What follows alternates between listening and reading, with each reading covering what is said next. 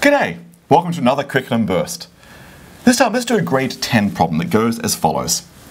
Each vertex of a convex pentagon A, B, C, D, E is to be assigned a colour. Okay? There are 6 colours to choose from, and the ends of each diagonal must have different colours. I'm going to think about that. And the actual question is, how many different colourings are possible? Right, I've got to take this question in. We've got a convex pentagon. Convex means it bulges out, no like caving in parts of this pentagon. So convex pentagon, 5 sides. So something like this, 1, 2, 3, 4, 5. It didn't say regular, so it'd be just a convex pentagon. Its corners are called A, B, C, D, E. So far so good. Each vertex is to be assigned a colour. So this will be yellow and yellow and yellow and yellow and yellow because I've only got a yellow marker with me. But actually the question says I can choose any one of 6 colours for each corner. Right, so I've got to colour each corner one of 6 colours. So far so good. The tricky part is the ends of each diagonal must have different colours. I'm a little bit confused what diagonal means. So let me go back a step. What does diagonal mean in general? For example, if I did a square, assuming what the diagonal means, diagonal of a square is the one that cuts across through the square. I guess that has 2 diagonals. So what could a diagonal of a pentagon be? Well, I guess the analogous thing would be something that cuts across the interior of the pentagon. For example, there's a diagonal, and there's a diagonal, and there's a diagonal. There are diagonals. All right, diagonals, got them. But the ends of each diagonal must have different colours.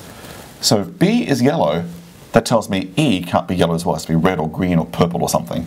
So I guess A and C can't be the same colour, and A and D can't be the same colour, and C and E can't be the same colour. So there are restrictions on this. Alright, now this is going to feel overwhelming. 6 choices of colour here, 6 choices of colour here, 6 choices here, 6 and 6. I could say the answer is 6 to the 5th, but no, I need that restriction to come in place. So what am I going to do? Well, this feels like a problem I'm going to just go through it slowly and carefully and capture all possibilities. So I guess strategy number 7, perseverance is key. For example, I can tell, maybe I'll just draw a little schematic version like this. If I had vertex A be one colour, and B be a different colour, C is another colour, D and E all different colours, if each vertex was a different colour, that would work. No 2 diagonals would be the same colour. In fact, there are 6 choices of colour for vertex A, leaving me 5 choices of colour for vertex B, 4 for C, 3, 2. So I could multiply these together. That's all the colourings with every vertex a different colour.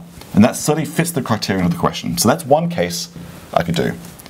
But I suspect I can have 2 vertices being the same colour. For example, A and B could both be red. Maybe I'm going to draw a case like this. There's A and B, they could be the same colour, and maybe the other 3 are different colours. And I can probably count how many configurations are like that. Or maybe I could have 2 pairs of sides the same colour and the 5th individual dot a separate colour. And probably count configurations like that. Okay, you can see what I'm doing here. I'm just chasing through all the cases. Maybe I could do another case of, say, 3 dots the same colour and the other 2 separate. Except, no. Watch out. If they were the same colour, I have a diagonal that ends the same colouring. Not allowed in this question, so that's out. So, maybe I've got one case done. I can go through, look at all the possible cases there are, do a counting argument like this, and just add them up. Perseverance is key. I bet I can work my way through this one. So try it for yourself. And I've done this in the essay that goes with the video, and when you've got your answer, compare it to my answer. Let's see if we get the same. That'll be interesting. Alright, thanks very much. Thanks for watching. For more curriculum inspirations material, go to our website. Lots of great stuff there.